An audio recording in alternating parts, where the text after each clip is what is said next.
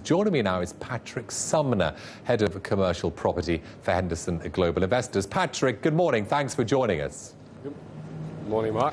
Patrick, I mean, you would have heard Olivia's package there saying that developments are certainly being rolled out across the city here in London. Is that a reflection of the turnaround in the fortunes of the commercial property market and the economy itself? Well, I think it's a reflection of the turnaround in the financial services sector in London, as much as anything else. There is a window of opportunity to provide developments that come on stream in the next 3 years or so.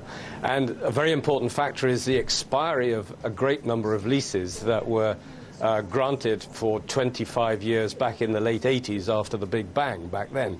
That is going to be a huge factor in demand for new office space that these projects that we were talking about are going to be in a very strong position to fill.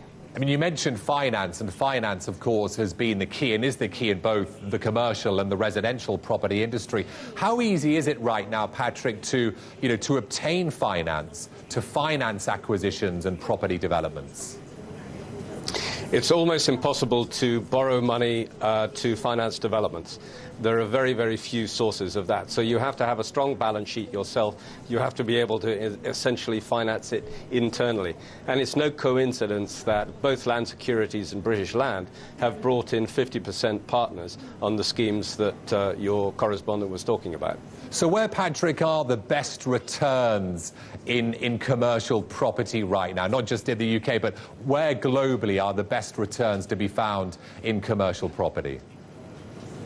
Well, I'm speaking to you from Singapore, and I would say that whatever's going on in London or the other developed world's financial centres, it's nothing compared to what's going on here. The amount of building, whether it's offices or residential or retail, here in Hong Kong, where they can, in China, is just extraordinary.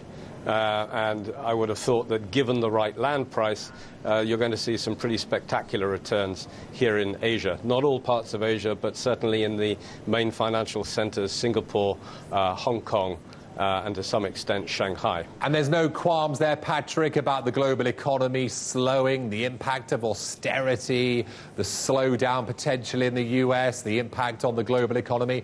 It doesn't seem as if developers there are too concerned about that. Well, I think the issue is more a question of containing growth.